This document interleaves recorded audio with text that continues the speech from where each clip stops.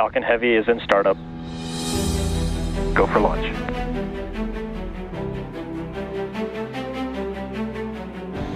T-minus 10, 9, 8, 7, 6, 5, 4, 3, 2, 1. Engines full power. And liftoff of Viasat 3. Go Viasat, go Falcon Heavy.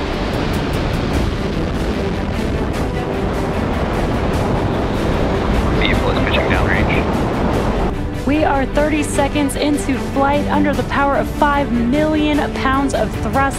Falcon Heavy is headed to space. Max Q. And great call out, we have passed through Max Q.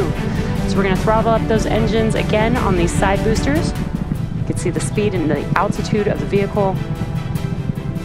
And some incredible views of Falcon Heavy in flight.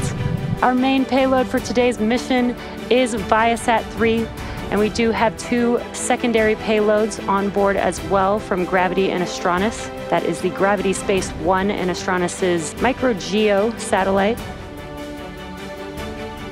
Burn 3 is complete. Nominal GEO insertion.